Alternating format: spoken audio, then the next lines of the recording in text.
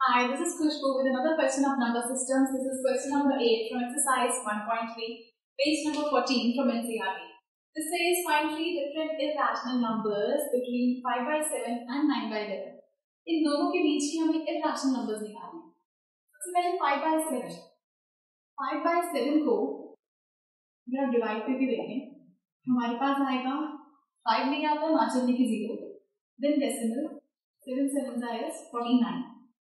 Then our 10, 7 1s is 7, which are 3, 7 5s are and 7 4s are 28, which are 2, 7 2s is 14, 60, 7 8s are 56, which are 40, 7 5s are 35, which are 5, 7 7s are 49, which are 10, 7 1s are 7.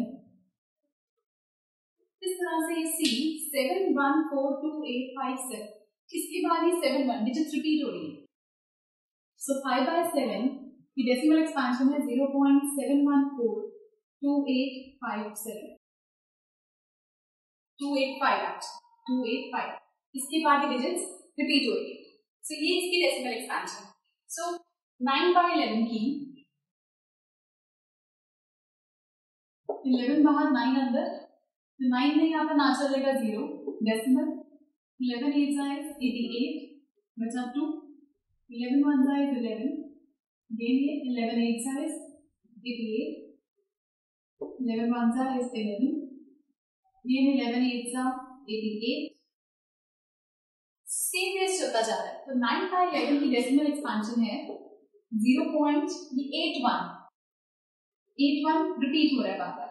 सो दोनों ही non terminating और repeating है. और हमें इनके बीच के 3 irrational numbers निकालने हैं इन दोनों नंबर्स के बीच में.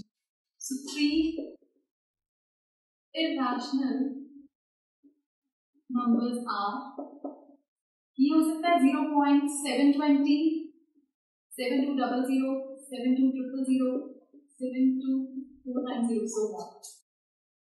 14 से शुरू हो रहा है तो 20 वाला नंबर आ सकता है बिकॉज ये 8 तक जा रहा है.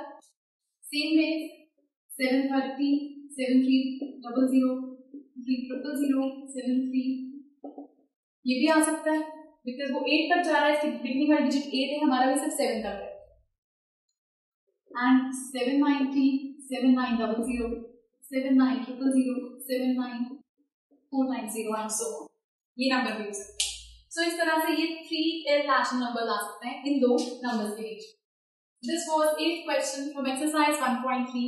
किसी क्वेश्चन में आपको डाउट है तो प्लीज हमें बताइए and do subscribe us and do watch the next video for some more questions. Good bye.